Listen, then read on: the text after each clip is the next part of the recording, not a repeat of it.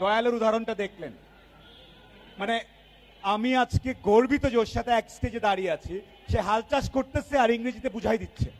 অন্যরা আমরা কি করি, হাল চাষ করলে ছবি তুলিস না, আজকে বলিস না, আমার গার্লফ্রেন্ড দেখে ফেলবে আমি হাল চাষ করতেছি, ওকে এটা বলা যাবে না, আমার আব্বা তো এরকম, বলবো না। লুকালুকি করতে করতে আমাদের অর্ধেক জীবন চলে যায়। আমার বাবা একজন কৃষক। I am really very proud to say that my father is a farmer. And the second thing is, আমি যখন ড্রপ আউট হইলাম, এটা দিয়ে গল্পটা শুরু করি, 5 মিনিট আপনাদের সময় নেব শুধু। আমি যখন গল্পটা শুরু করি, আমি কলেজ থেকে ড্রপ হয়ে গিয়েছি, আমি কলেজ থেকে ঝরে পড়েছি, আমার সামনে সবকিছু অন্ধকার। আমার বাবা মা বলেছিল যে তুমি কি করবা। আমি যখন ড্রপ হয়ে যাই তখন আমি শুধু, আমার একটা ডায়েরি ছিল, ওই ডায়েরিতে আমি লিখেছিলাম, বাবা আমি তোমাকে একদিন গর্বিত করব, একদিন গর্বিত করব।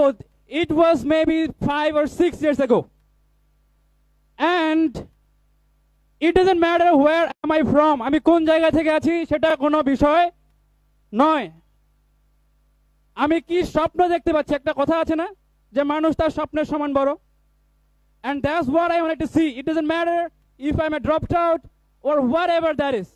It doesn't matter at all. আমি ড্রপ আউটই হই আর যেখানে কলেজ থেকে ঝরেই পড়ি, এটা কোনো বিষয় নয়। তো একটা কথা আছে, যারা আমার ভিডিওগুলো আপনারা দেখেন, আমার যিনি গুরু ডক্টর মায়াস মুন্ড্রো, উনি বলতেন হচ্ছে যে grow where you R planted.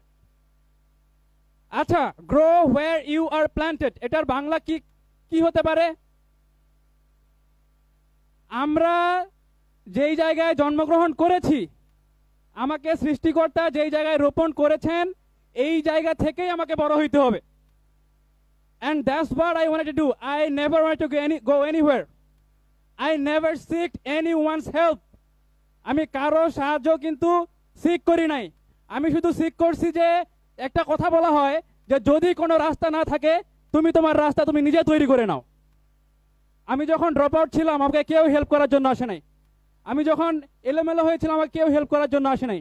আমি শুধু সৃষ্টিকর্তাকে বলেছি, হে সৃষ্টিকর্তা, আমি তোমাকে এই প্ল্যানটা দিলাম, তুমি আমার এই প্ল্যানটা বাস্তব করবা। কারণ আমরা অনেকেই মনে করি যে ভগবান তো আমাকে দেখায় না, আল্লাহ তো আমাকে দেখায় না, কিন্তু আমরা আল্লাহকে কি দিছি, কি প্ল্যানটা সাকসেসফুল করার জন্য দিয়েছি, এটা তো আমরা কখনো দেখাই নাই সৃষ্টিকর্তাকে।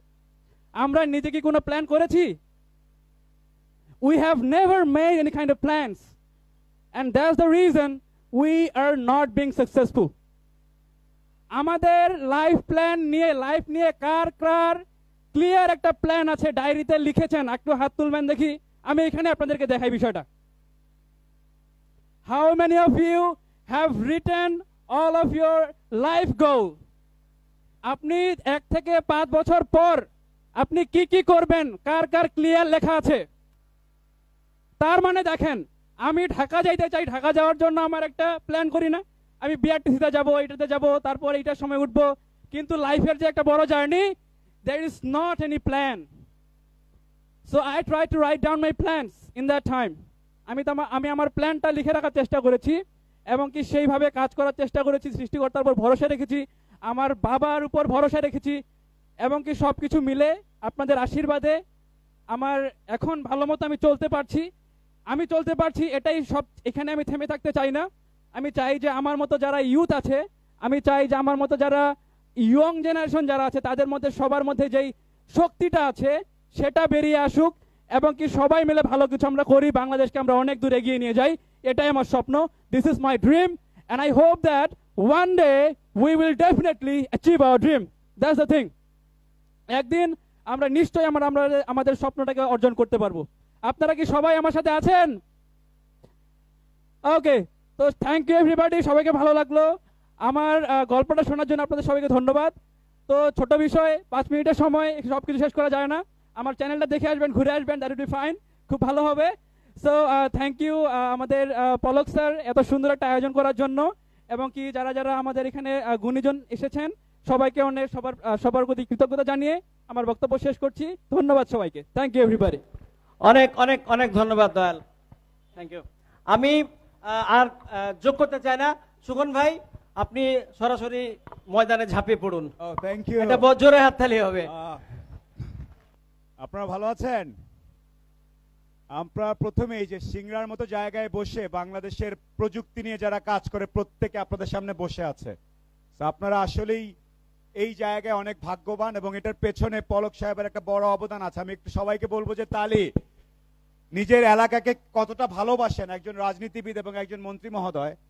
অনেকেই মনে করেন যে অনুষ্ঠানে দাওয়াত দিলে বোধহয় প্রশংসাসূচক বাক্য বলতে হয়, বাট ওনার এটা লাইফস্টাইল। আমি প্রায়ই দেখি যে প্রতিটা উইকেন্ডে আগের দিন জেনেভা তো পরের দিন Singra. So this is a great thing. আপনাদের সামনে কিন্তু এক্সাম্পল দয়াল বা আমাকে ডেকে এনে দেখানোর দরকার নেই। আপনাদের সামনে আপনাদের এলাকার সন্তানই এক্সাম্পল হিসেবে আছে। একটা বিগ এক্সাম্পল, একটা বড় করতালি দেই। আমার আজকে যে বিষয়টা নিয়ে কথা বলতে বলা হয়েছে যে কোনো জায়গা থেকে তুমি যে কোনো জায়গায় যেতে পারো। দয়ালের উদাহরণটা দেখলেন। মানে আমি আজকে গর্বিত যে ওর সাথে এক স্টেজে দাঁড়িয়ে আছি। সে হাল চাষ করতেছে আর ইংরেজিতে বুঝাই দিচ্ছে। অন্যরা আমরা কি করি, হাল চাষ করলে ছবি তুলিস না, আজকে বলিস না, আমার গার্লফ্রেন্ড দেখে ফেলবে আমি হাল চাষ করতেছি, ওকে এটা বলা যাবে না, আমার আব্বা তো এরকম, বলবো না। লুকালুকি করতে করতে আমাদের অর্ধেক জীবন চলে যায়। সারাক্ষণ সাজগোজ করে নিজের আসলটা আমরা আড়াল করে রাখি। সেই জায়গায় এই ছেলে সামাজিক যোগাযোগ মাধ্যমে যেটা ভুল জিনিস দেখায় সবাই সারাক্ষণ, নিজের চেহারা যেটা না সেটাকে ফিল্টার দিয়ে সুন্দর বানায় দেখায়। সেইখানে দয়াল এসে বলতেছে দেখো এই যে আমি, দিস ইজ মি, যে কোনো জায়গায় দাঁড়িয়ে সম্ভব। আর আজ থেকে 6-8 মাসের মধ্যে দেখেন এক স্টেজে দাঁড়িয়ে জাতীয় পর্যায়ে কথা বলছে। আজকে যেই জিনিসটাই এখনকার সেমিনারটা হচ্ছে তুমি যে কোনো জায়গা থেকে যে কোনো জায়গায় যেতে পারবে। মনে হয় যে বইয়ের ভাষা গল্পে লেখা, অধিকাংশ ছেলে পেলে তাই করবেন আপনারা মনে করেন। ওই আসছে একটা অনুষ্ঠান হচ্ছিল, পলক সাহেব সবাইকে ডাকছে, ওকে চলো একবার বাইক নিয়ে যায় পিছনে উল্টা পাল্টা করে। এটা হচ্ছে 99% করবে, 1% মনে রাখবে কথাটা, খুঁজে খুঁজে দেখবে অনুষ্ঠানে কি বললো। 3 জন মানুষ দাঁড়ায়, যে কোনো জায়গা থেকে সম্ভব। এই যে কোনো জায়গা থেকে সম্ভবের কিছু উদাহরণ আছে।